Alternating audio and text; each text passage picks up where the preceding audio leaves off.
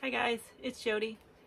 Before I get started with today's video, I just wanted to come on here. I just saw that I hit 500 subscribers, which is huge. I just want to thank you so much for the support. It really means a lot. I really enjoy creating these videos for you, and I hope you get something out of them, and I want to continue to make them for you. So thank you so much from the bottom of my heart. I really appreciate it.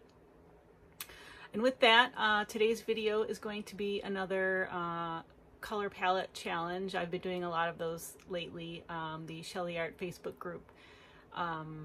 People will throw up images for a challenge, and you know, you got to try to recreate the colors, and they're a lot of fun for me. They also kind of give me anxiety a little bit, I'm not gonna lie.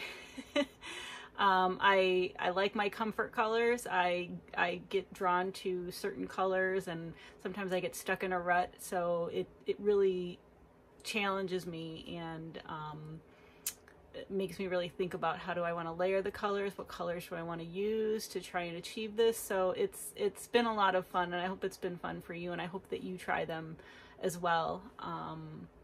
So with that, let's get started with today's pour.